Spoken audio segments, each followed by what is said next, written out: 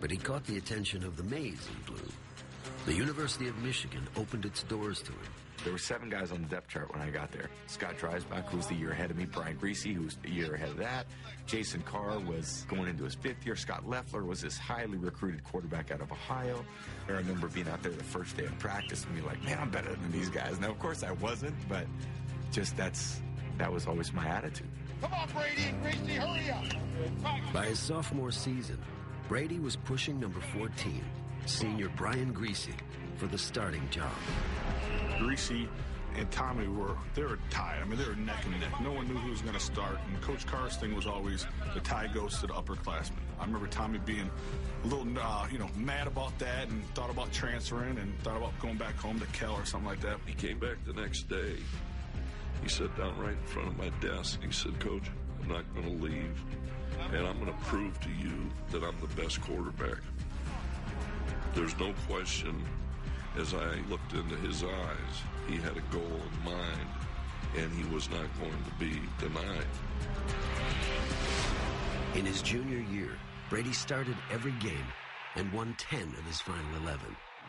But to remain the starter his senior season, he would have to fend off sophomore Drew Henson. Before even coming to Michigan, Henson was a state hero, a two-sport phenom for a high school 20 miles outside of Ann Arbor. He probably was the most highly touted athlete to come to Michigan, at least in my memory. You know, he has incredible talents. I mean, faster than I was, stronger, quicker, more elusive, better arm. This guy has, they say, can't miss written all over. Lloyd Carr said, I've never been around a guy that has this much potential. At the start of Brady's senior season, the tight quarterback battle did not automatically go to the upperclassmen. Who's our starting quarterback? What time's the game? 3:30? You'll see then. Coach Carr said, all right, Tom, you're going to start the games. Drew's going to play the second quarter games, and then we're going to decide, who plays after that. He thought he had 2 good quarterbacks, wanted to play them both, and he said he was going to go with the hot hand. We had a chance to talk to some NFL personnel, and this one director of player personnel said he understood why Michigan is continuing to try to get Henson more and more opportunities to go out there and get experience because his upside is so much higher than Tom Brady's. And I said, yeah, but Brady's the guy with the experience. He's the captain. 10 wins last year. He said, yeah, but if he doesn't play Henson, he's got a problem because then Henson's going to go and he's going to go play baseball. Tommy was the clear cut. He was the captain of that team. He was the leader of the team, and he was the best quarterback on that team, bar none. Ask any guy on that team. With Carr juggling the quarterbacks, Michigan won its first 5 games. But against Michigan State, the Wolverines got in a 17-point hole with Henson. And Brady was asked to dig them out of it. Pump fake going to the corner. Terrell is open. Touchdown, Michigan. Brady threw for 241 yards in the final 18 minutes and nearly brought Michigan back.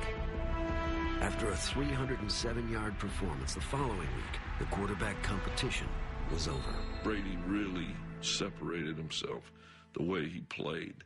And that's when I decided Brady was going to be the quarterback and Drew was going to be the backup. Against Penn State, Michigan trailed by 10 in the final minutes. Middle's open, reaches for the touchdown, Michigan. And the legend of the comeback kid was born. Touchdown, Tom Brady leads the Wolverines back. There's no greater leader in intercollegiate athletics than Tom Brady. He's handled as difficult a coaching decision this year in a way that only enhanced his stature among his teammates and all those people who love Michigan. Brady's finest collegiate performance was still to come. The Orange Bowl. It's the last time I'd take the field as a Wolverine. We got down in the game 14-0 and came back and tied it 14-14.